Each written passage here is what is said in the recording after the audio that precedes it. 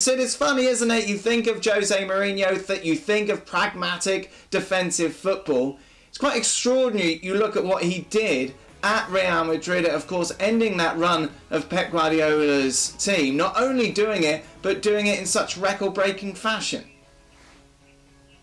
Yeah, and of course he's always very keen to remind people of that, not least because he believes, as you've just said in the introduction there, that this is something that gets overlooked. That he believes that at times some of the accusations of a style or of being defensive or of not really wanting his team to attack have not been fair. And of course the best possible evidence he can put forward is, as you say, a 100-point season, a 121-goal season. Now, of course, there are different ways of playing attacking football, and the context of this was partly that this is the era of that great Barcelona team, the era of Spain winning the World Cup and the European Championships twice, and so that while they played attacking football with possession and with close, short passing, that Mourinho team, which was very, very attacking at Real Madrid, was also very direct indeed. I don't think I have, for a very long time, seen a team master the art of the counter-attack quite like that team did. Now, on the face of it, of course, it seems absurd to suggest that a team that scored 121 goals were good on the counter, but they really were. They were very, very quick to release the ball. They were incredibly fast up front.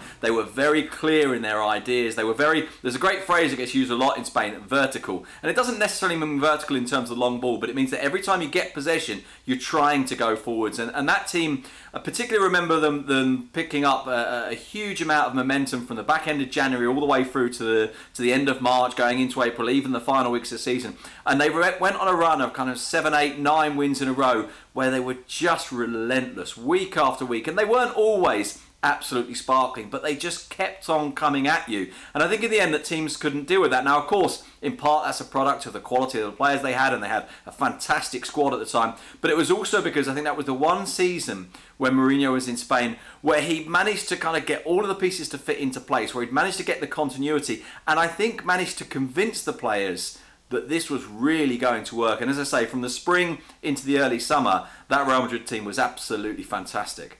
What's his reputation like in Spain now, Sid? Fast forward to 2020, considering what's happened at Manchester United and, of course, most latest at Spurs. Well, I mean, there's two elements to this. One of them is, as you say, considering what's happened at United and Spurs. And the other, of course, which is probably more powerful in terms of the perception of him, is what happened at Real Madrid, particularly in that final season. And I've said lots of times, and I'll continue to say it, that Jose Mourinho stayed at Real Madrid a season too long. A season that he didn't enjoy, that the players didn't enjoy, that no one truly enjoyed. And I think we all felt that if only he'd gone sooner, the judgments might have been slightly different. But as you say, since then, of course, there's been one failed at Manchester United and one where we're still not sure how it'll end at Spurs. And I think that has reinforced the detractors of Mourinho in Spain, that sense that maybe this isn't such a good thing. But there is, and never underestimate this, there's a very significant proportion of Real Madrid fans who really hanker after a return from Mourinho, not just in terms of him being successful, also in terms of kind of like identity and an attitude, and this idea that he's the only person that can kind of take on, if you like, the powers in Spain, take on the dressing room, that can have some of the personality that certain sections of the Real Madrid fans want. That said, as we've talked about before, there are other sections of the Real Madrid fans who think that him coming back would be an absolute disaster. Thanks so much for watching ESPN on YouTube. And for more sports highlights and analysis, be sure to download the ESPN app. And for premium content and live streaming, subscribe to ESPN Plus.